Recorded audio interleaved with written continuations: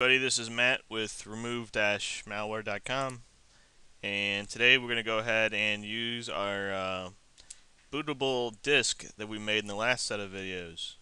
That's a bootable anti-malware disk.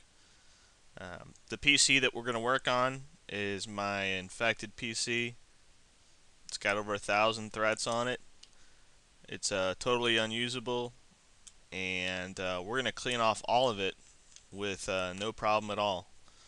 Because when you're using a bootable anti-malware disk, all the malware on your PC is totally helpless. We're going to go ahead and detect it and remove it with Avira and Super Anti-Spyware.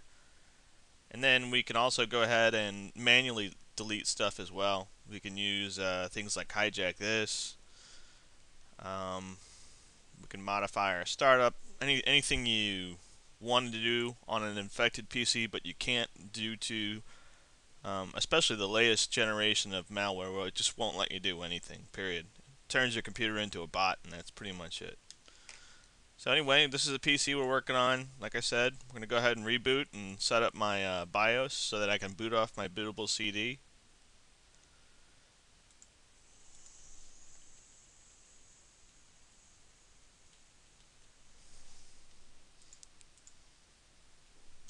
I probably missed it, so hang on.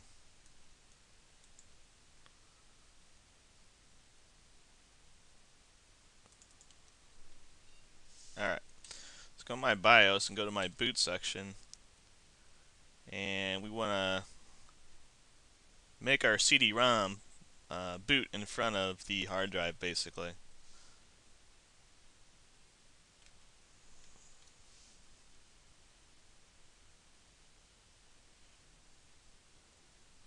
And I've got my bootable disk in there right now. This is what Ultimate Boot CD for Windows looks like. You get a little menu you can choose from. If you just want to test your memory, you can test your memory with memtest86. You can also edit the NT password and registry with this. And then what we're going to go ahead and do, what I normally do, is just launch Ultimate Boot CD for Windows, which basically loads up a copy of XP inside of RAM. Basically inside the RAM in our computer. So we're working off the CD and in RAM. We're not touching the hard drive really at all.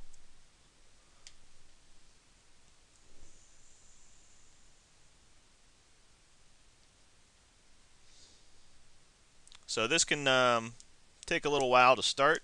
I'm going to go ahead and pause the video. It can take anywhere from 5 minutes to 15 minutes. It's not exactly fast because you are loading an operating system from your DVD drive basically into RAM. So I'll go ahead and pause the video. I'll be right back.